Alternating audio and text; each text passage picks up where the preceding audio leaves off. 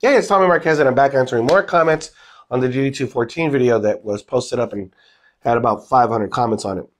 Somebody asked, hey, Tommy, how is it possible that you were separated from the Navy with only 10 days' notice? That sounds very suspect.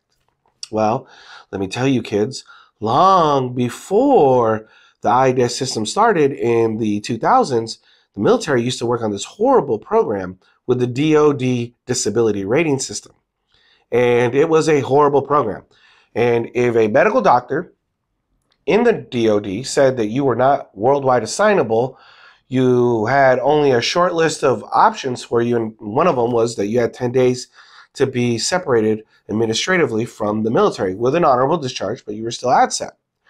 And they called it a medical condition non-disability. Well, after Congress looked at how horrible this was and that veterans were being separated, some of them amputees, and getting a 10% rating through the DoD system and not getting a military retirement and waiting to get all their VA stuff done, they came out with a program, thus IDES. And the Pueblo officer became, created.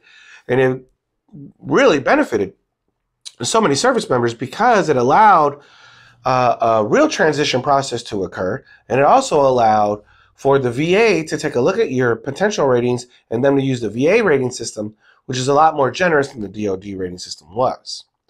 And those are the kind of things that I like to work on when I was in Congress to improve those programs so that veterans who are transitioning or being separated, especially due to an injury, were receiving better treatment before they got out, more resources, and had their VA service-connected disability all lined up before they separated so they knew what they were getting into, unlike myself.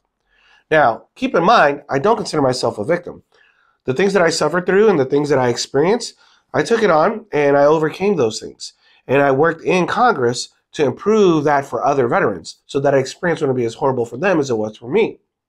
I hope I've made some grounds, although looking at the DD214s not being issued now in some of the comments, maybe I didn't make enough of an effort and I needed to do more work to improve the quality of transition processes for our soon-to-be separating service members.